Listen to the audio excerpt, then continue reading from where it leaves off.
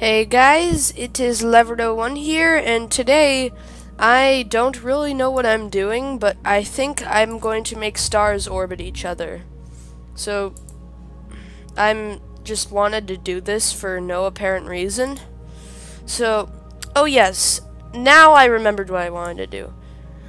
What I wanted to do, okay, music, please stop.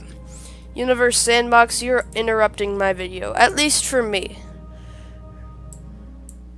There we go. Okay, now it's just too quiet. I'm feeling very loud today. So, here we go. And what I was going to do is I am going to try to see if we can make planets survive in orbit around the star. Like this, sort of. I'm just wondering if the planet's gravity will...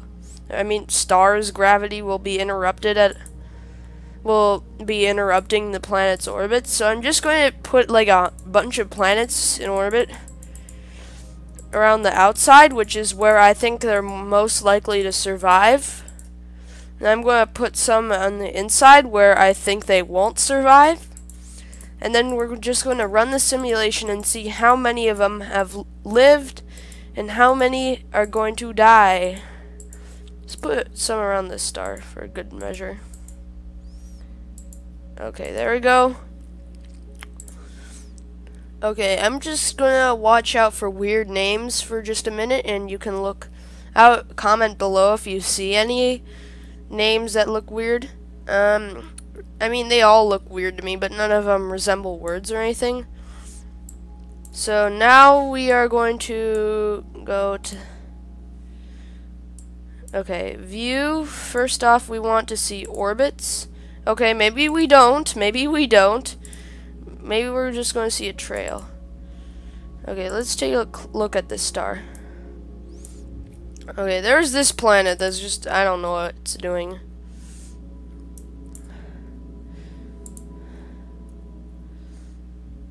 Okay. Whoa, did you see those planets almost collide?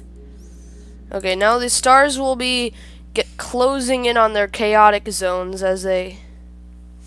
come here. Boom, one planet died. And it looks like this one's about to die. Boom. Boom. We've got another one dying. Done, done, done. And another one bites the dust. Done, done, done. Another one bites the dust. Another one bites, and another one bites, and another one bites the dust. Boom. Whoa! That planet's going to get ejected. I'm just seeing so many planets that just are not even going to orbit this star. So now let's speed up the simulation even more as the star makes weird orbits. There are fewer and fewer planets. Amy is just like, bye-bye. Whoa, cool patterns. And that planet's doomed. Or not. Or maybe, yeah. Okay, there are a couple planets that are surviving, but I doubt they'll last. It is very hard for these planets to survive. Amy here. Or that's Arnie. Okay, Arnie. I'm tired and my eyes are looking weird. Okay, wait. Whoa. What are those things? There are a couple burning balls of fire. Okay, the way I said that. But never mind. There's this ball of fire that's just orbiting around, getting hotter and hotter. And they're somehow surviving here. Okay, apparently planets can survive by becoming balls of fire. That, also meaning that they're orbiting their star so closely that, it looks kind of thorny. Look at that. That looks thorny.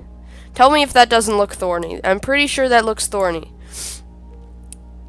Okay, here are all the ejected planets and fragments in that direction for some reason.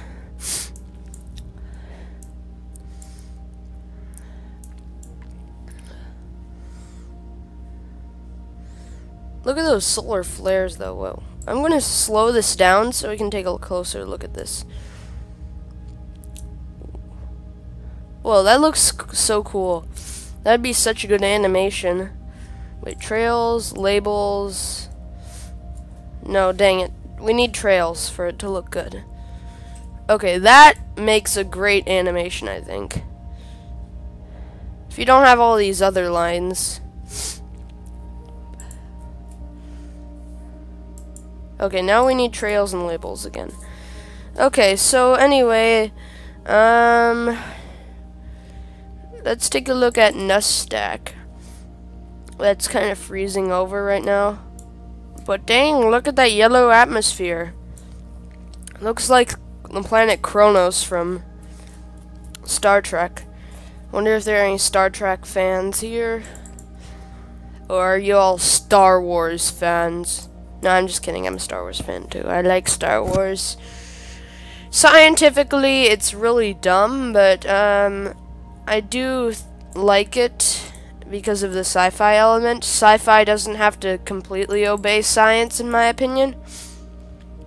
Just, I would prefer it if it did more so. Okay.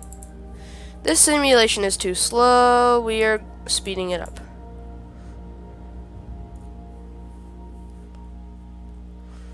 Whoop. Whoop. Whoop. There's this cool period when this star just completely stops moving. And this star just goes like that.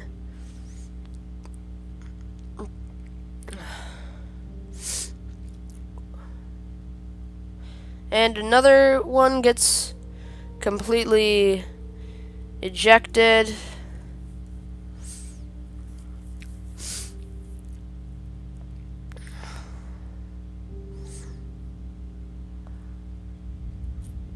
Notice the tiny planets that survive by orbiting the star. Oh wait, I already pointed that out.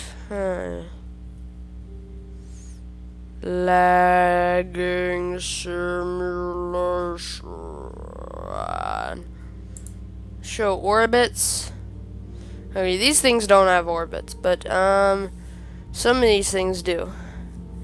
This orbit is constantly shifting. Oh, it's like a hula hoop. Hula hula hula hoop. Hula hula hula hoop. Hula. What is going? Okay.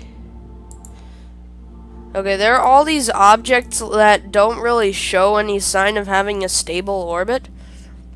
So let's speed it up even more.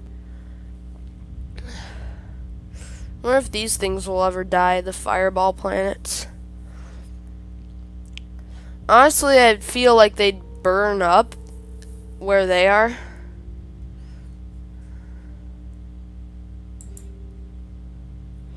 But apparently they aren't.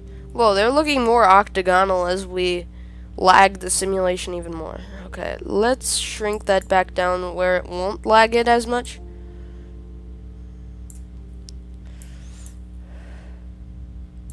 Whoa, take a look at that. Whoa, that is so cool. Orbits.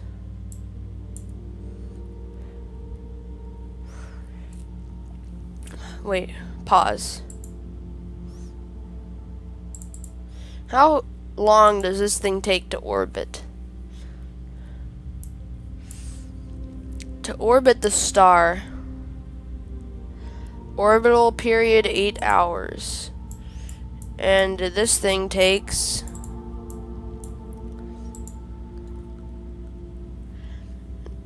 10 hours. Okay. Definitely not way too close. Whoa, whoa, whoa, whoa, whoa. Okay. Oh, wow. Looks looks like this assumed a stable orbit or not. It's really hard for me to tell with these things. So, in my opinion, this probably... The one reason that I made this video that I never told you guys in the beginning about is that I just feel like there's been some hype about a new planet that's been... Wait, no, never mind. That's not true. Wait, what am I talking about? Okay, so there's some ideas that Alpha Centauri might be the best place to send a starship due to its proximity to Earth. And the idea is that maybe there's a planet or something there.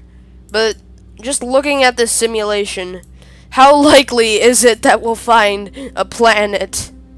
I mean, this simulation has been going for 10.2 years. Put like 40 objects. I don't know how many objects I put in there, but most of them are not really habitable. I mean, let's see.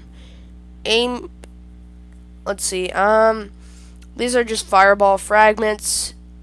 Tasky is a water ball. So is Vedavus and Rutchern. Anarch. Okay, this planet looks really cool. I gotta take a look at this. Oh wait, you can't really see it. Okay, but most of these planets aren't very likely to be able to host life. I mean, this is after 10 years of the simulation. 10 years of this simulation, and this has already become... The system has become inhospitable. And the reason I didn't put gas giants in there is because it's... The idea is that probably gas giants can't form there. I watched a documentary. By the way, I have a cold, so I'm very sorry about that. It is disgusting, but... Okay, getting back to the point, which I know is very hard for me and probably a lot of other people, but getting back to the point, what was the point again? Okay, blah blah blah, excitement about Alpha Centauri. Well, I'm here to tell you that there probably aren't a lot of hospitable planets, and there are probably a bajillion people who've already said that, but I'm saying it in my own distracted 12-minute to say one sentence way. So, hope you guys enjoyed. Lever to 1, signing out.